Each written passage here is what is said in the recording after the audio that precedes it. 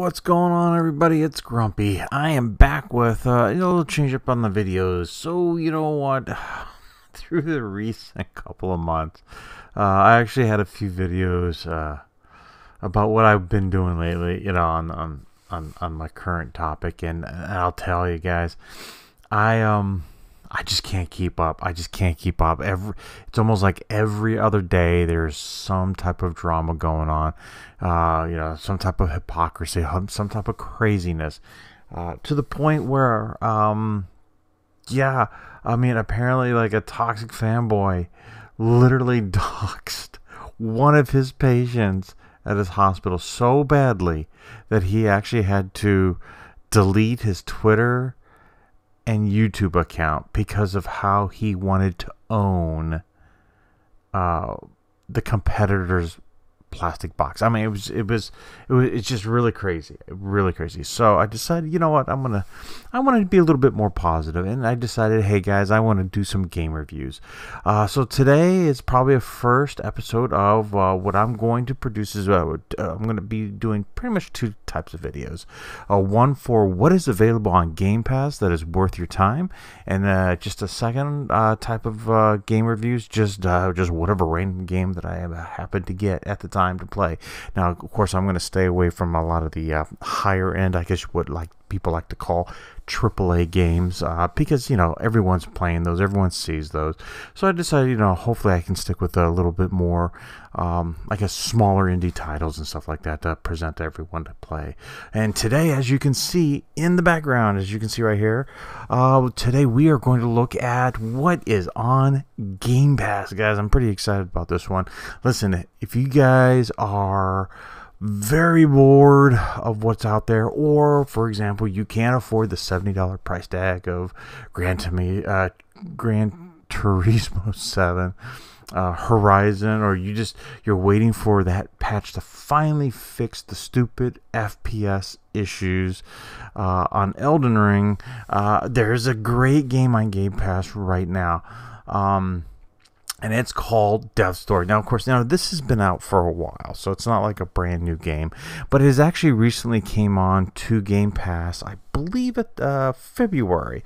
And to let you guys know, I did play this. It's available on console, cloud, I believe, and on PC.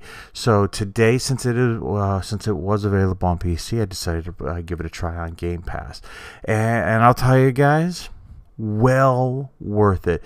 In fact, I'm just going to give you my initial what you should do now. Typically with these kind of the Game Pass reviews that I'm going to start doing here is at the end I'm going to tell you, is it worth your time? Is it Game Pass only? Or should you actually buy this game? And sadly enough, not on Game Pass, like on Steam or GOG, for example. But I'm going to give it to you right now, guys. I don't care what it is. This game is actually worth the buy. This is, if you want to know where to put your money at, this game is worth it. This game probably takes about 10 to 12 hours.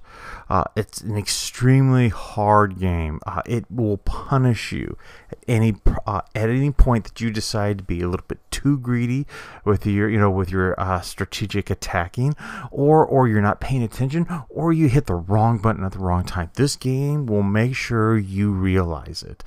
It's an amazing story, and of course, as you can see here from the screen, it does allow you for like a third person top angle down view of the game. Again, like I said, I did play this on keyboard and mouse, and I'm gonna tell you right now, guys, it is you have to get used to it. This game, I believe personally, is probably best played with a controller, just because of the way a lot of the action goes. But yeah, like I said, you can play this with keyboard and mouse. It's extremely fun. They're very simple maps, nothing too crazy, and it's pretty. I mean, in terms of like how the world is set up, there are several different maps out there that are fairly open, and once you open them, you can traverse back and forth. So really, and just my personal personal opinion, guys, this game is worth it. If you want a hard game, if you want a great game, if you want a game that plays very stable on both console and PC, this is your game. There's not much hand-holding to the game. It's a great story. The action and just I believe the overall, the weapons that you can use are just perfect for anyone who is looking for that in-between game, waiting for or saving up or anything. So again, guys, if what I'm going to do probably, and I'm going to try to keep these reviews really pretty short. I don't think it needs to be over crazy 10 minutes and stuff like that, so you can just see what's going on. But I'm going to upload, and hopefully it's probably not going to be on here, but if you looked at, I'm only going to supply the boss battles for this game, only because if you want to see how to defeat it and how many times. And I'm gonna tell you this, guys, I'm only gonna show you on those videos when I actually win. But I will tell you right now, the game is tremendously, insanely unforgiving.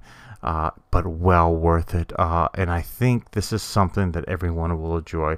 In addition to that, because it is on Game Pass on both console and PC and cloud, I think that again, if you're tight on cash and you really want to get this game, again, get it on Game Pass. But if you can afford the dollars, I would say, folks, buy it on Steam. It is well worth it on top of that. But anyways, guys, I hope you enjoyed the little tidbit. As you can see here, I just got snippets from the games all over the place.